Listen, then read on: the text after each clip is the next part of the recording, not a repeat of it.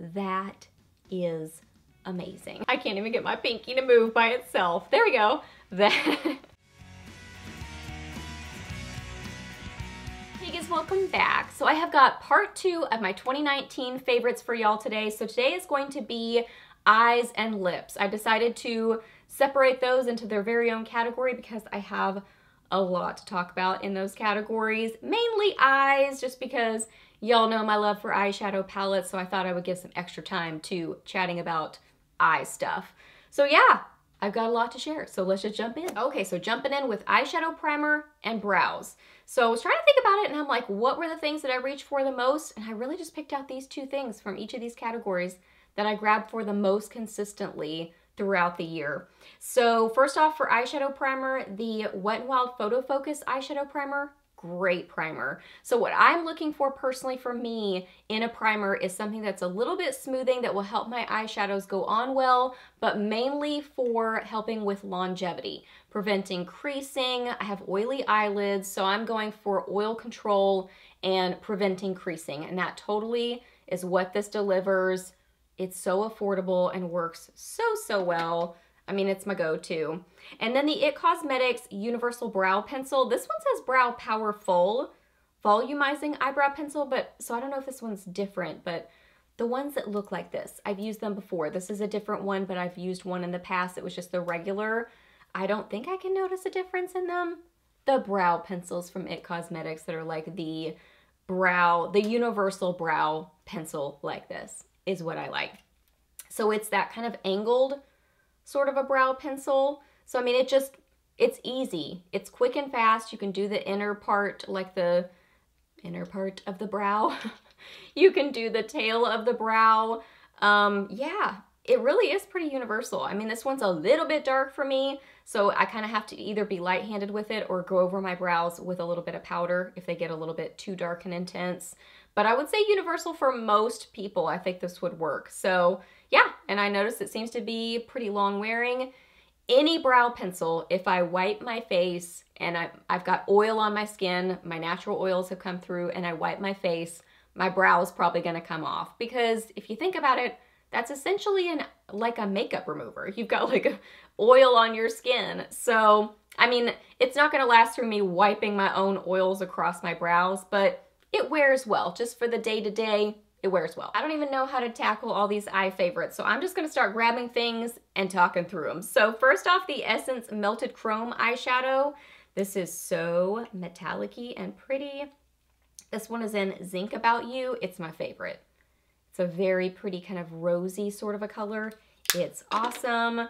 I don't know if this is still available, but the ColourPop Pigment in Red Zone, wowee. This is so metallic-y and shimmery and light-catching.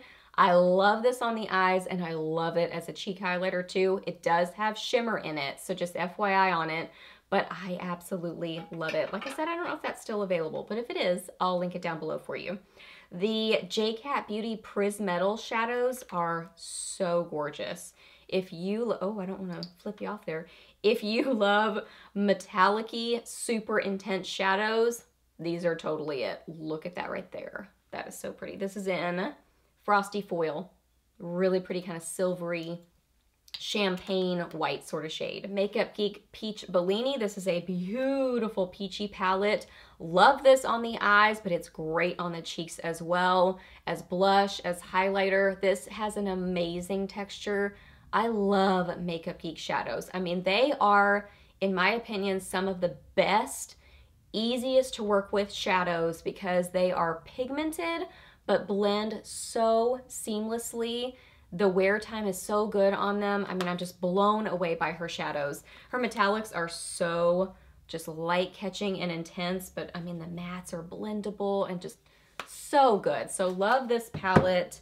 The BH Cosmetics Zodiac Capricorn palette. I really like this one because it's a beautiful bronzy sort of palette. I love bronzy shades, and this one totally has those sort of colors in it. It's just pretty. It's just a pretty bronzy palette.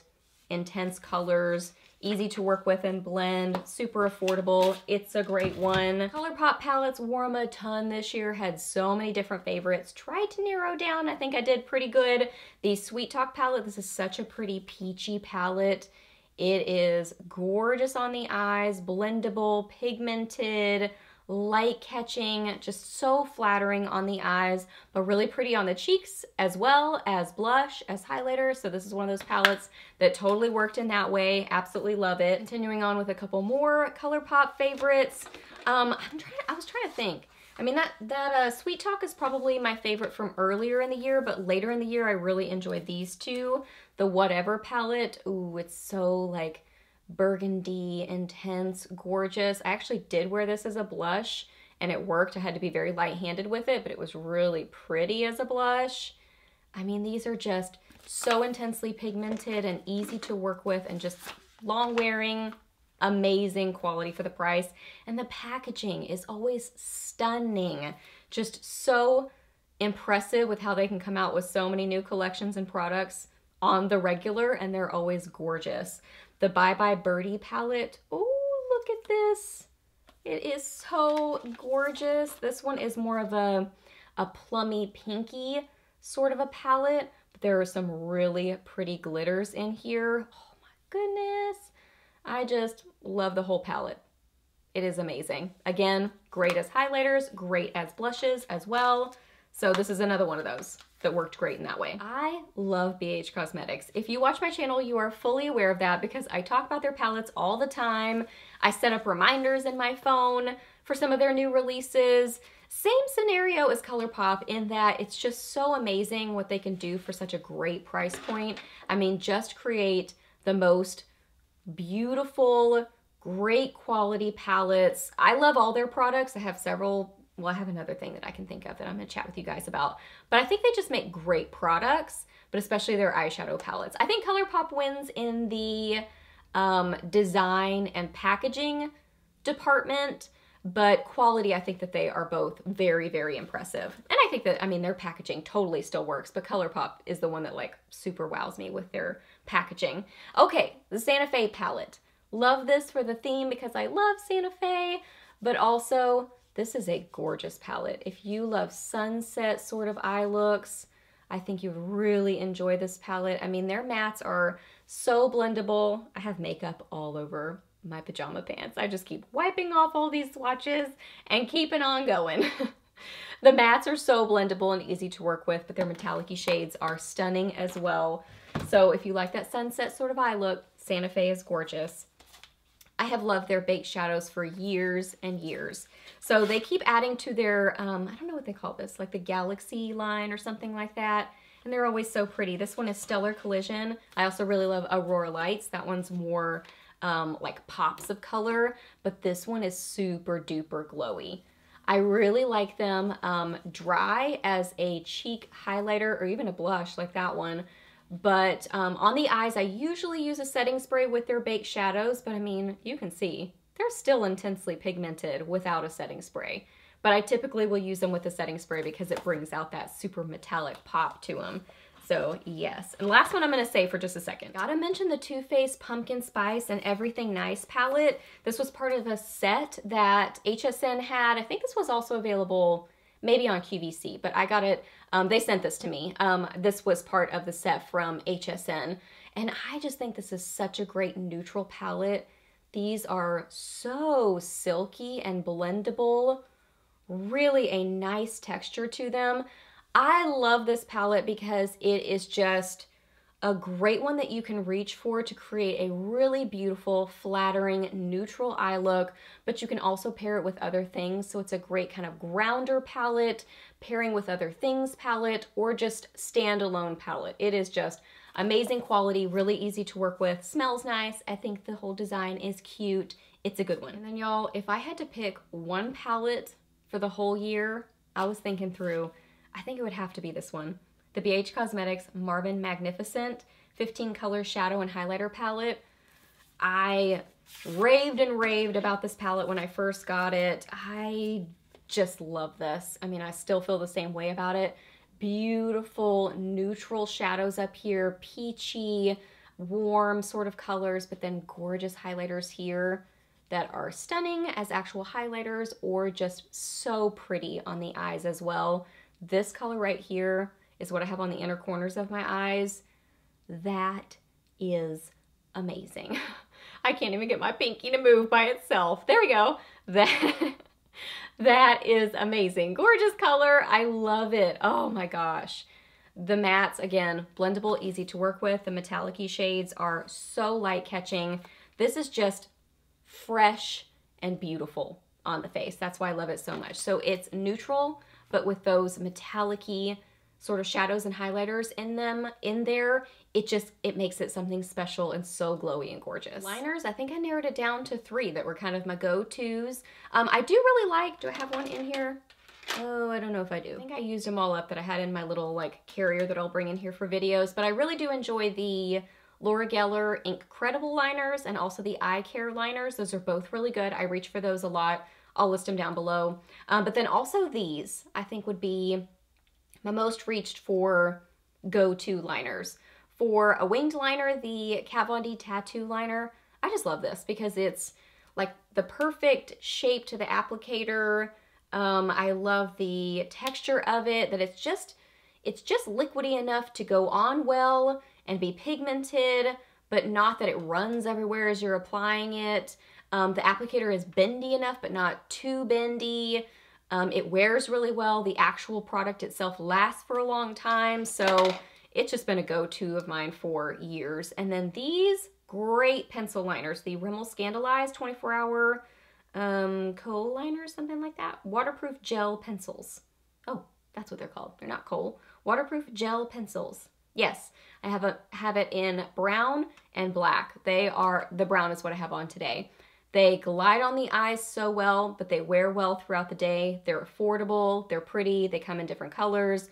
I use these the most. I love the idea of affordable and just works well. And that's totally what these are. Mascaras, I had some favorites kind of come and go throughout the year, but the ones that I reached for the most consistently throughout the year were these 3 right here. The CoverGirl Clump Crusher for my lower lashes, I find that it smudges the least, and the applicator, I can apply it well for the under eyes. It's just kind of a curvy sort of an applicator, so I can get to my lower lashes, and then I don't find a lot of smudging with it.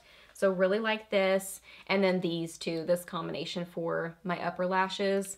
This is a new one this year that I just love. The BH Cosmetics Stellar Lash. Oh, this is so volumizing. This is a little mini, but this is so volumizing and just builds on itself. I mean, it's like close to the drugstore equivalent of the It Cosmetics Superhero. I wouldn't say it's quite as amazing, but it's moving towards the experience of this one. Volume, length, super black lashes, builds on itself, gives you vavoom lashes, so good. And I love the packaging of it. That's a little fun bonus. And then the It Cosmetics Superhero, been a favorite for years. The most like faux lashes look with a mascara. It's a thicker, gloopier sort of a formula to it. You know, I was gonna say you don't need a lot, meaning I would wipe it off your brush, so you don't need a lot on your brush, but I do apply a lot of coats. You don't need a lot of coats, but it builds on itself really well. Like if you want the most vavoom lashes you can get, I just keep going with it, and it builds on itself really well. Again, same thing as this, volume, length, really black lashes, closest look to false lashes without wearing false lashes that I found in a mascara. Both of these do get up on my eyelid a little bit, but 99% of mascaras do. So I will usually top it with this and just apply a little bit on the tips of my lashes to help with that. So I'm just like a test case with smudging with mascara. It's very little with these two, so that's really good for me. Very little is really good. And that's what I experienced with these. And lip favorites. Okay, let's talk about liners first. So let me grab these here. I would say 2 different types. The Jordana Easy Liner for Lips. These are a little bit harder to find nowadays, but Tawny and Baby Berry are 2 of my favorites. Really pretty pinky mauve shade. Go to neutral. It goes with so many different things. Tawny is so, so good. Just like a Never Fail Ya. You can throw it in your purse. It's gonna match so many different lip colors. It's a great one. And then the Wet n Wild ones. I really love these. These make me happy because I feel like they're a really good, I wouldn't say dupe, but sort of same idea as the Jordana ones. They are comfortable on the lips, easy to apply. You could fill in your lips with them. They just have a really good texture to them. I'm wearing Lay Down the Mauves right now with a Maybelline lipstick that I'll mention to you in a second. So great texture to them. They have lots of different colors. They're very affordable. I generally don't want to spend a lot on the lip liner, so I like the idea of an affordable, good lip liner, and this is one of them. So Read the Scene is this red one. This one is Lay Down the Mauves, and this one is Bear to Comment. Really pretty neutral. I would say a good same idea as Tawny. These guys from Milani are awesome. These are the Keep It Full Nourishing Lip Plumper. They're basically just a really beautiful gloss, like a pigmented gloss. So I have it in several different colors, but some of my favorites: Sparkling Pink, Champagne, pretty, and this one is my favorite. This is Soft Rose. It is a gorgeous pinky mauvey neutral sort of color. Oh my goodness, it's gorgeous. So it has tons of gloss to it, just catches the light beautifully, but then it also has good color to it too. But they also have ones like Champagne is a little bit more, I mean, it has more color to it, but well, I was gonna say it's less opaque, but really I think it's just the nature of the color. The color is just a little bit lighter. So yeah, they're amazing and affordable. I just kind of jumped in with lip glosses, so I guess we're talking about glosses first, after liners. Okay, also really enjoy these. The Wet n Wild Mega Last Liquid Catsuit High Shine Lipsticks. Gorgeous on the lips. These are so pretty. Peach Stole My Look is one of my favorites. It's a beautiful peachy sort of shade, but it's a neutral and peachy. And then this one also, Chic Got Real. Chic Got Real. This one's a really pretty mauve color. Just let me show you. Again, these are super opaque, but also have a lot of shine that catches the light. They wear well. I think they're flattering looking on the lips and affordable. No shocker here, because I talk about them all the time, but Maybelline lipsticks, they are just affordable and such good quality, and they have so many pretty colors. They do have a Play-Doh-y sort of a scent to them, so I could see that being maybe off-putting to some people, but I've worn them for so long that I don't mind the scent at all. If anything, they kind of make me think, oh, Maybelline lipsticks, which I love, so the scent doesn't bother me. Some of my favorites, Touch of Spice. This has been around for years. It is a gorgeous mauve-y, blushy sort of a color. Clay Crush, beautiful, warm, nudie sort of color, but has, you know, some good color to it, so it's not a really light nude. Lust for Blush. This one reminds me of like Kat Von D Mother. It is a rosy mauve sort of a color, but it's got like a good pinkiness to it. So that's really pretty. And then what I have on right now is Romantic Rose. Oh, this one is so gorgeous. Neutrally pink color. I think these are just really creamy and flattering on the lips. I like their regular line, but I also really love their creamy mattes. Long wearing, low maintenance, affordable, pretty on the lips, tons of colors. They're go-tos for me. Also gotta mention the Wet n Wild Mega Last lipsticks. These are like $2 and they are awesome. They're super low maintenance. This one is Mauve Outta Here. Really pretty pinky color. Love their reds because they're just low maintenance. This one's more of a berry color. Oh no, this is I would say a raspberry. This is Cherry Pickin'.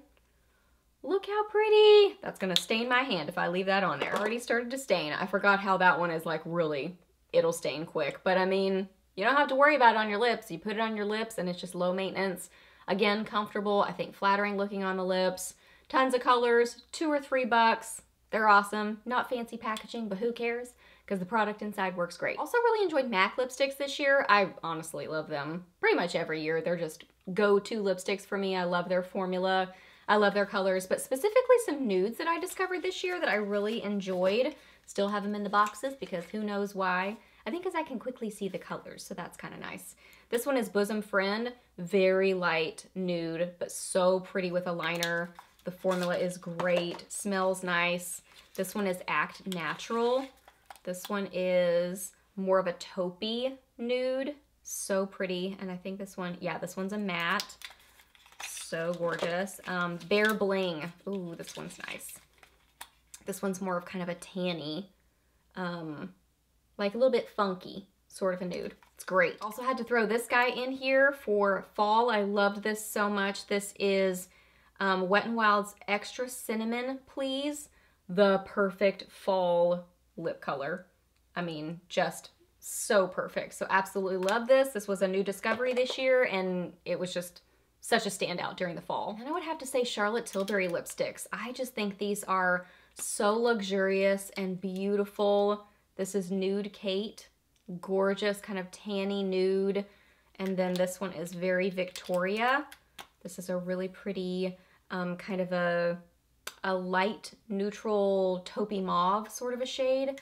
So these are pricey, fancy lipsticks, but they look fancy. They feel fancy. They're weighty. The quality of them is amazing. They smell nice. They look pretty on the lips. So they feel like a luxurious experience using them. So they're fancy and luxurious, but they deliver. So they have that fancy price tag, but they deliver on that experience with the products. So really enjoyed these two. Okay, y'all, so that wraps up part 2 of my 2019 favorites. So hope that you really enjoyed this video. Please hit a thumbs up if you did. Let me know down below what your favorites would be for eyes and lips for the year. I would love to hear your favorites. Ask me any questions that you have. I'm happy to answer those. Please subscribe to my channel if you're not already, and I'll see you in the next video. Bye!